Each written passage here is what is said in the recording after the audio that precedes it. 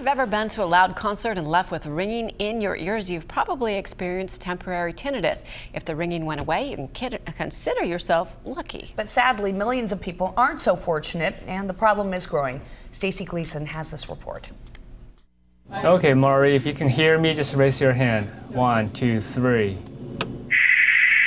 Imagine living with that noise in your head all the time. No, the other one was better. This is the frequency we often match. Mari Quigley-Miller does. She has tinnitus. She perceives sound when no external sound is present.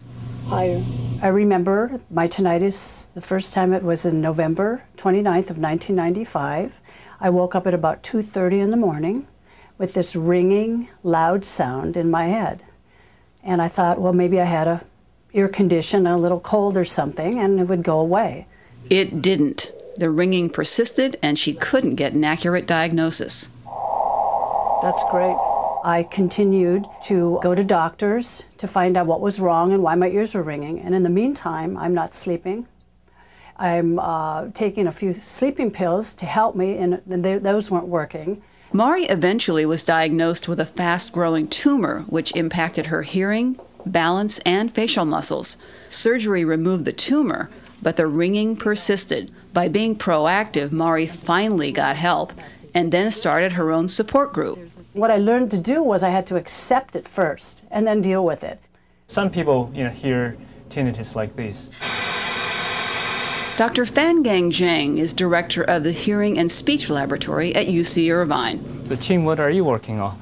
His team is studying sounds that may suppress tinnitus. We don't know exactly what caused tinnitus, but tinnitus is highly correlated with the hearing loss and also the amount of noise one is exposed to.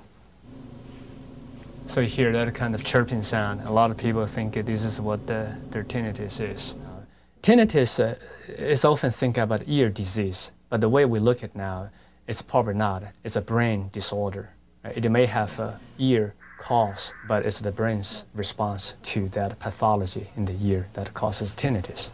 And that makes it extremely difficult to treat. There's no cure for tinnitus, but there are options. As I said, masking is one option, suppression is another. And there are also other possibilities, including pharmaceutical interventions and perhaps acupuncture. Terry Baltus of the American Tinnitus Association says too many people don't get help when they need it. We actually have people who have committed suicide that we have talked to, and it just makes you feel horrible.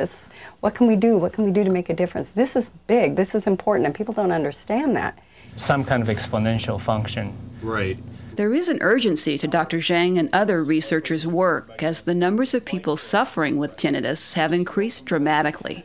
What's really scary and very unsettling is that approximately 50% of our returning soldiers coming back from the global war on terror have tinnitus or experiencing tinnitus, and they wake up every morning with that and will for the rest of their lives. A little higher. For some, like Mari Quigley-Miller, knowledge has become power. That's good, just not as loud, but that's the good level of my tinnitus. The most important thing is I've accepted it and I'm the boss. It doesn't rule me, I rule it. She's the boss of that tinnitus. That's got to be frustrating. Well, the American Tinnitus Association now reports that tinnitus and hearing loss top the list of war-related health expenses, costing taxpayers nearly $1 billion. Well, if you have the condition or know someone who does, the ATA website is ata.org. There you will find valuable resources, plus an 800 number to call for help. When you think health, think IRU.